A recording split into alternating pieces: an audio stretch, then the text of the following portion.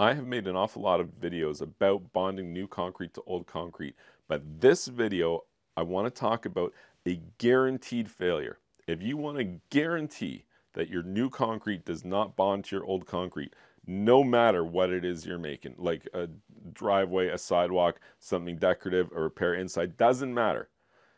It's not going to work if you don't follow this tip.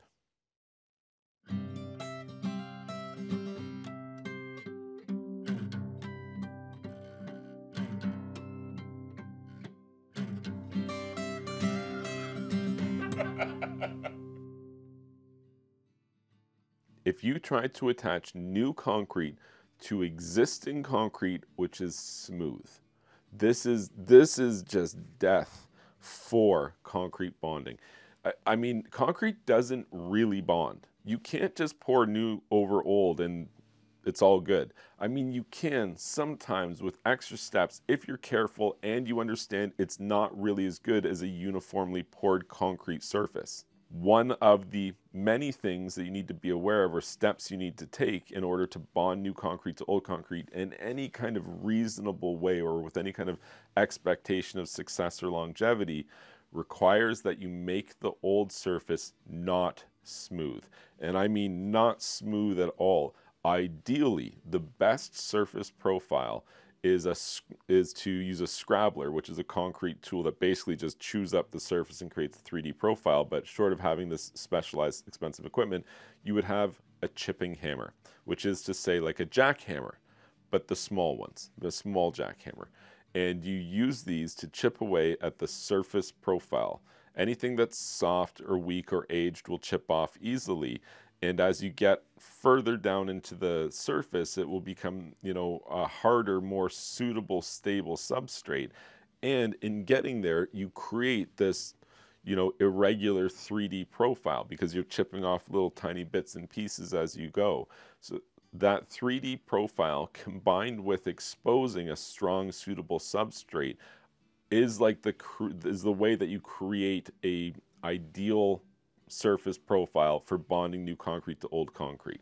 I mean, if you wanted it to be perfect, you would do like a high velocity concrete application. Shotcrete or gunite is the only method to apply new concrete to old concrete where under laboratory conditions there is no discernible plane of delamination, there's no cold joint between the layers because of the velocity at which the new concrete is applied to the old concrete, essentially sandblasting the old surface with the new surface and creates this uniform essentially layer. Every other application for applying new concrete to old concrete will be 80% as good, and that's in an ideal sense.